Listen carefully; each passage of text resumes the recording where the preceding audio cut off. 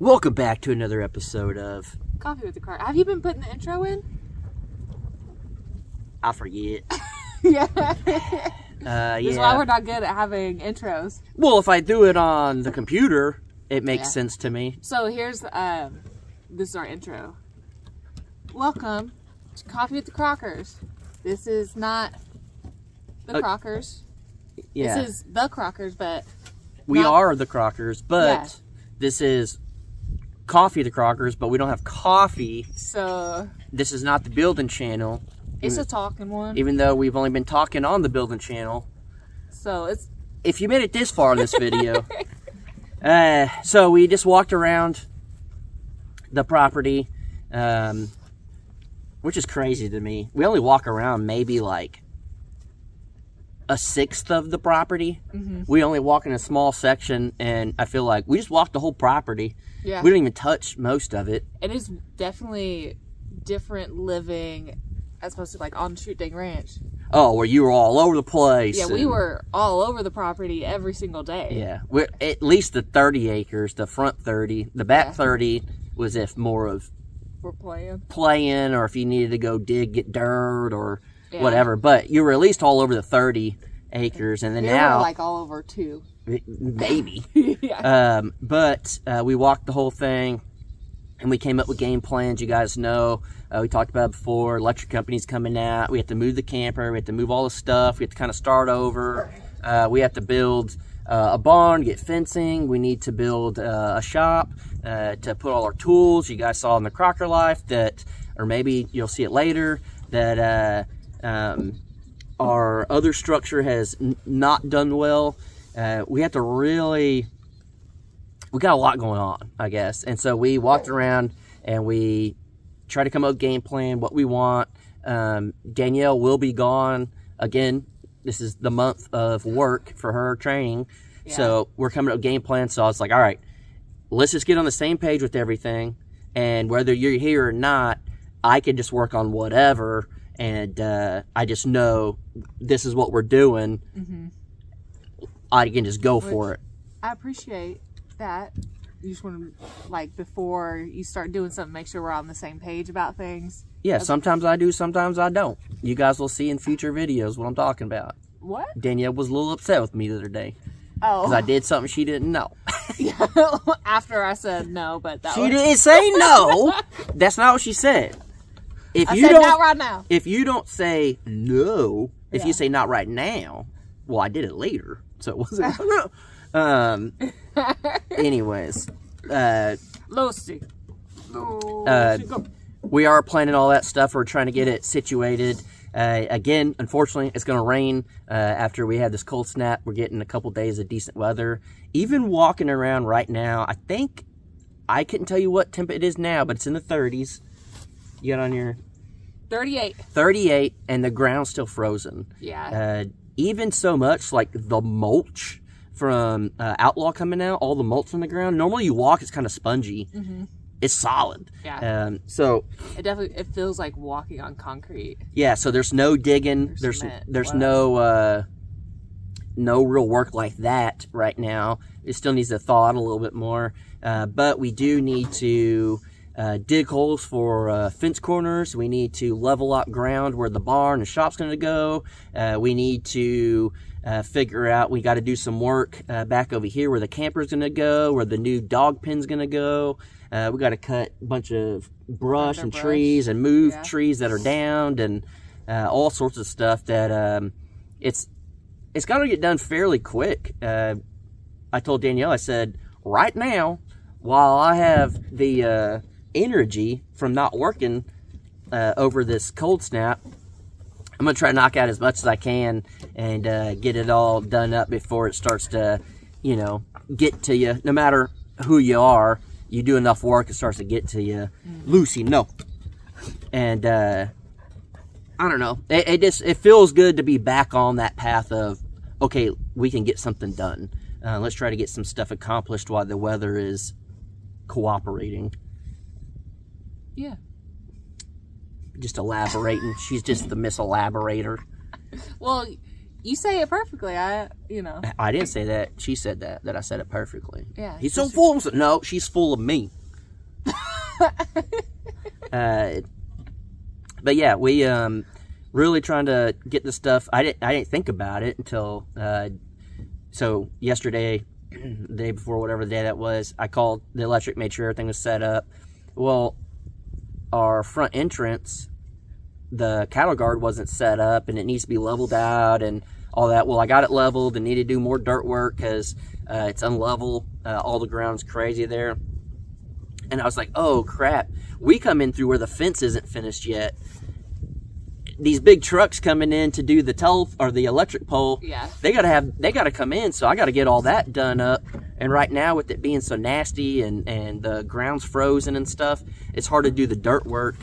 And we gotta knock that out pretty fast because I do not want electric to be stalled because of us. Yeah. I want it to be postponed because of them and the weather, not us, not them not being able to come through. I will cut a freaking fence post down if I have to, though. I would just choose not to. Yeah. So I got to get that done.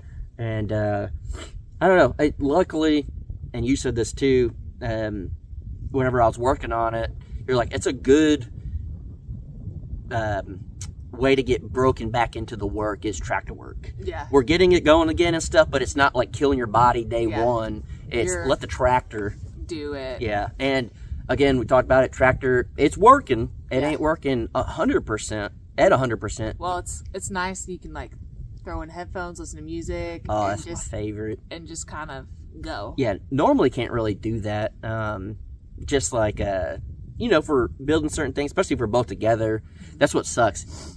Normally, if we hang out, I guess it's been a while since we've done this, but back when we would both be at the house in town, and there if we're cleaning or whatever, you just blast it, crank the music or whatever. Well, now, if we're out here, you can't really blast the music because you're filming. You can't have that music in the videos and stuff. So I was gonna say I just throw headphones in when I can, but sometimes it's like I can't because I need to do certain things. And fun fact is the first thing I ever bought Jason was a speaker. Yeah. For yourself. But I bought it for you. Yeah.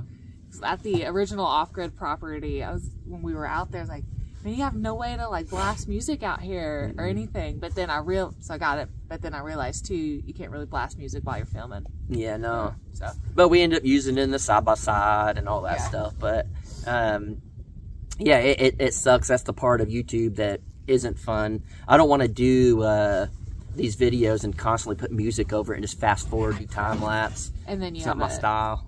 Chance of that music being flagged for copyright. Which is, it's been happening. Yeah. I don't even want to talk about it.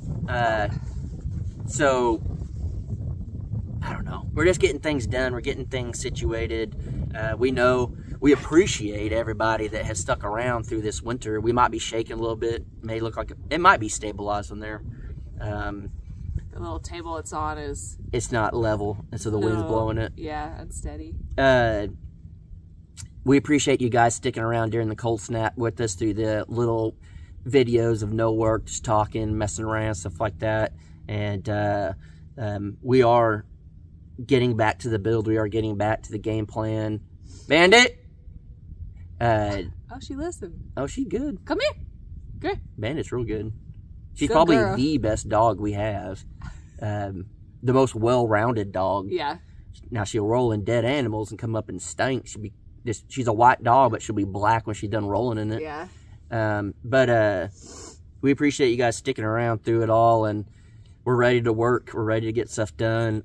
I told Danielle that I guess I just didn't realize it. I was pretty stressed through everything, which, I realized that. But the moment I called and they said, yeah, we'll send someone out there for power, and they came out and said, yeah, you can get power, I felt like the world was lifted off my shoulders of stress. Even though I didn't change anything else, just having that, it felt like there was hope. It was crazy. Like, it just instantly changed my whole mindset because, yes, there is stress with getting everything else done. We're trying to get Lambo back. We're trying to do the fence. We're trying to do the barn. We're trying to get these animals done. We're trying to get everything, all this stuff done. just having that glimpse of like comfort of not having to run a generator. Will we even be able to work today if the generator's not working? You know, how much gas are we spending? All stuff. Yeah. To get rid of that just lifted so much off my shoulders that it just felt like I can tackle this other stuff. And it's see a light. Just to have that glimpse of hope.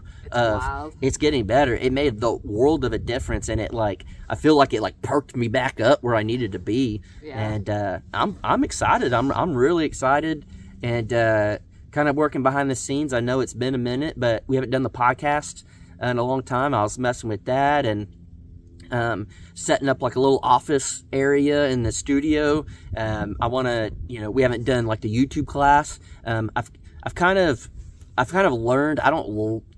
I enjoyed the classes that we did, but I don't think that's the style I want it to be and stay. It was something I've never done, and I got to do it, and it was great, and it's fun, and I appreciate the people that came out. But I think I want to change it a little bit and change the concept of it, and to be able to help a lot of y'all were saying, I would really like if there's an online class or, you know, stuff like that. I want to be able to do that, and working on some of that behind the scenes, working on having the, I'll call it the game room, our game room in there where at the end of the day, if we go back and we shower and we want to eat, we have to either lay on the bed, or just sit in those uncomfortable chairs that we have. There's no couch, there's no recliners, there's no nothing.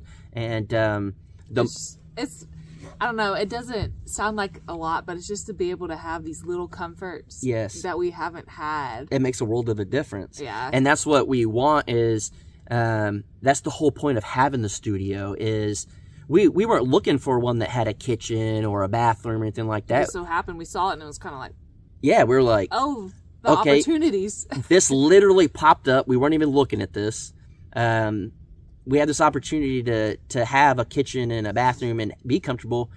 We would be silly not to utilize it. And we don't feel bad at all for utilizing it. Especially right now when it was super cold. Once the animals are good and they're set up, what am I going to do? Sit in the camper when Danielle's at work? Yeah. What am I do? Sit in the camper and just run a generator all day to stay warm? No, the animals aren't going to come out. So I'm going to go to the studio, and they're warm in their little house. Yeah, I'm going to go get some work done. I'm going to go take a hot shower. I'm going to throw something in a microwave and, you know, cook or whatever. Get a slice of comfort. Yeah, and because of that, you know, and getting power here, right before this, Danielle and I were talking, you know, we can get the barn done, get this done and all that. And whenever we work on this, even if it takes longer, oh, well, we're still comfortable. We're 100 times more comfortable here than we've ever been. And that should say everything. And so to have that, again, we would be silly not to utilize it. And because of that, and because of getting power out here and all that, we're getting those little things of comfort that makes it easier for us on the day-to-day to have a better attitude, to have a better mindset working, to know at the end of the day, this is how it was. You work all day. First, you wake up, and then just to get coffee and breakfast and all that stuff, and then do all that, you're already working. Get a fire going to warm up outside, like all this stuff. It's cold. You got to go outside and get the generator running or fill up gas in the middle of the night or whatever. You are already working just to live. And then you work, and then at the end of the day, you want to relax. Well, you can't. And so to have those comforts at the end of the day, it's nice. It is unreal. I actually saw a post that Rachel from Brazos Valley. I know exactly what it is. Posted it's like, for those who's thinking about living off grid and like building off grid and doing all that stuff, it's not glamorous. This is 1,000 times harder. It's so much harder. And I think a big part of the problem is too, like on YouTube, people don't necessarily, they just show the glamour side of it. Yeah, which I don't know the glamour side of it. There is no glamour. But I mean, again, we're not complaining. It's the reality. It's just talking about the reality. So too, if you are thinking about it, doing like this, it's so much different than what you could possibly think. Yeah. It just, if you to like go work on your home or a project or your homestead, whatever. Just the difference of being able to go inside and have your comfort. Yeah. Versus. Imagine camping every day. Uh-huh. And working on top of that. Yeah, yeah. Which, I mean, looking back, it definitely adds to our story, and I'm glad we're doing it. And it's a whole different adventure. But we ain't trying to live that lifestyle every day for the rest of our life. And I'm very glad that, you know, we could say we did it. We did it, and that chapter is closing. Yeah. We're getting to the end of it, and I know it does lift up a lot of stress. Yeah, one of the comments on Brazos Valley, Rachel's post that she made, said, me and my husband were thinking about living off-grid until we met a couple and they told us how it really was, and we decided it was too much for us. Mm-hmm. I almost commented, and I swear I started typing and I deleted it. Rachel, can you please do a video and say, this video is for the Crockers, and post it on YouTube and let everybody know that this is the reality of it. Most people, you know, they do see it, and I would. If I was 100% single, and I don't think I'd do it farm animals and stuff, but... That's what really adds, like, having the animals while off-grid really... That's so much extra stress. Oh, gosh. If I was 100% single and didn't want to be in a relationship and, you know, all that... I could see myself living fully off-grid in a small cabin and just doing that every day, because that's what you spend your time doing. I did it for a long time, and I was okay with it. But then when you get in a relationship and you want to have the comforts, and I don't want, like, I could suffer through it, and she could suffer through it. I don't want to see her suffer through it. Yeah. I love you. You know, some people may say I don't. But I love you. But it's like, I could do it and I would do it. It's just the lifestyle that I want is not that. And I guess same thing for me. Yeah. It's I could do it and I can do it and I have done it. I necessarily don't want it. Yeah. Yeah. And that's the thing is when... And I'm not... Yeah, I don't know. That's the thing is, again... If I was single and didn't want to be in a relationship, I could do that. Do I resent being with Danielle? Sometimes. I was going to say, maybe not for that reason, no, but there might be. There's reasons, but no, it's one of those things that she didn't change my plans. She didn't change what I wanted. It's just being in a relationship changes everybody's life. Yeah. You weren't living this lifestyle before I came along, but you learn to like different things, and you learn to like what the other person likes, and you start, even if it's not vocally or whatever, you start to compromise on life when you're with someone. You learn to like this, you learn to take away this. You learn to like this, you take away this. Whether you're talking about it or not, it happens. And it went from like, I love living off-grid by myself. I do what I want. I have my own schedule. All I think is off-grid and YouTube, and I am very, very thankful that's what my life was, because it made YouTube what it is. But I couldn't do that every day for the rest of my life, and I wouldn't want to do that every day for the rest of my life. And because you came along and we kind of intertwined our lives, it showed, okay, not every moment has to be YouTube. Not every moment has to be living the lifestyle. Like, let's have fun. Let's do this. Let's do this. I definitely broke you out of things. It's like, I don't know. The full-time YouTube thought process? Or? Yeah. Like, just, like, of your own, I don't know. She changed me. Well, it's just more so, it's like, guess what? We're going here. We're doing this. Remember how pissed people were when we go on, like, vacation? Oh, like viewers? Yeah. Man, y'all be mad. Yeah. Some of y'all would be. So I guess those people probably aren't here no more. True. But yeah, it went from, I don't know, it changes your life. It's not a bad thing.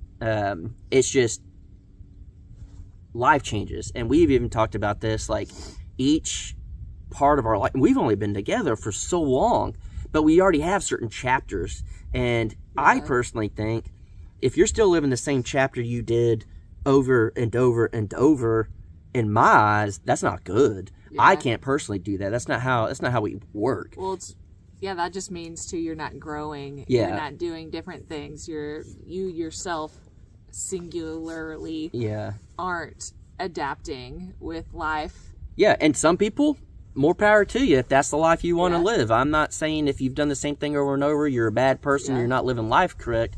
That's just not how we see life. Yeah, and then too, we are, even though we're getting older, we are still young where we are growing, learning. Yeah. That whole thing about life. I think everybody does. Yeah, no matter how old you're getting. Yeah. There's always something to learn, and I think the biggest thing with people, and this is just my opinion, is people feel like they have to do what everyone tells them to do. And there is this written book of how you live life. Yeah. And it's, you go to high school, you go to college. If you go to college, you get your dream job, which most time it's not your dream job. It's just whatever you went to school for. You get your house, you start your family, you do this, and then you repeat it with those kids, and they do the same thing. Or you don't go to college, you get a job, you start working, you do these things. House. Yeah, you get the job, you get the house. Once you get the house, you can't quit the job because that job pays for the house. You can't sell the house because you don't have the money to do this. You have these like certain paths that life gives you, or you learn from it, and if you're not happy, you figure it out and you change it. And there was a thing, it was like a little thing that popped up. I don't know what it was on, I can't remember.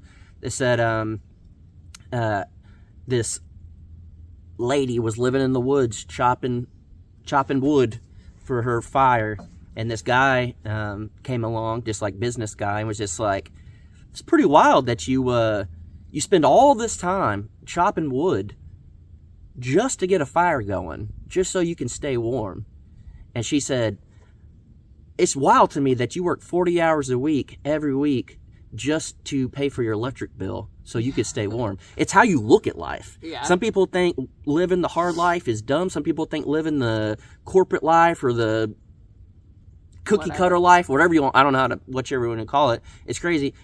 It's just crazy to the people that don't understand it. And some people can work the same job their entire life, live in the same town their entire life, do all this stuff, but if they're happy, then cool. But if they're not, but they still do it, what are you doing?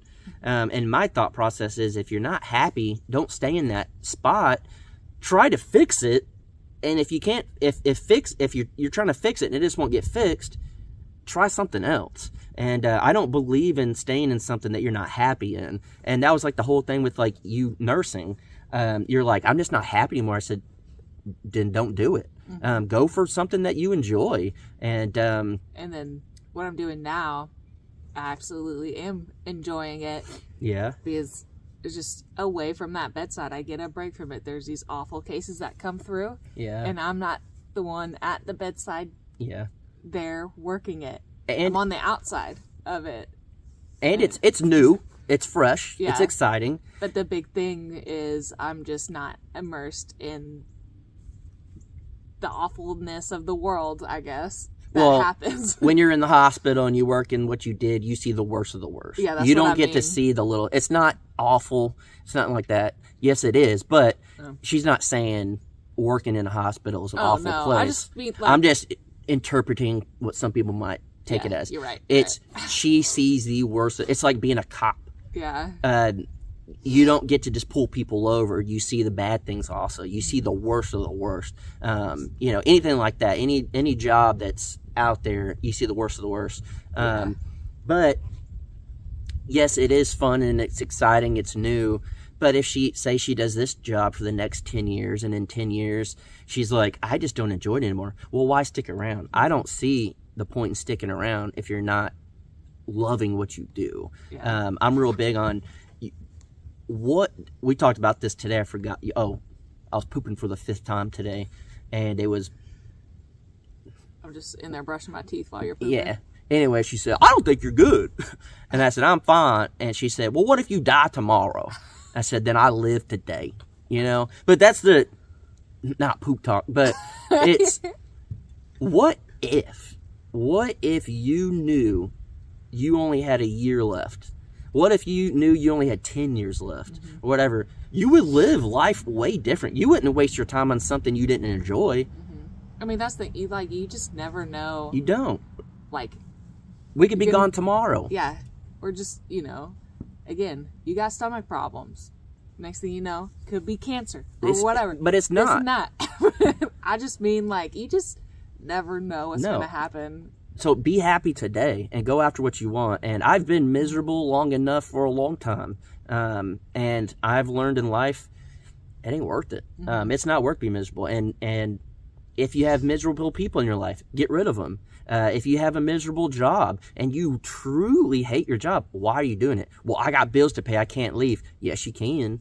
You just have to learn what you're going to sacrifice. Maybe not have the brand new car. Maybe not have internet and cable TV and everything else. Maybe not eat out every day. Everything.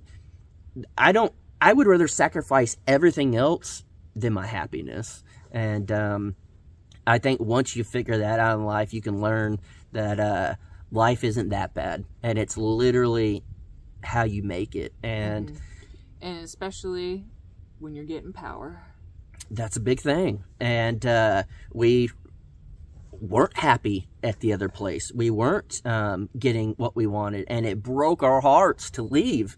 But I feel like we're the happiest we've been in a long time. And that's without ramping.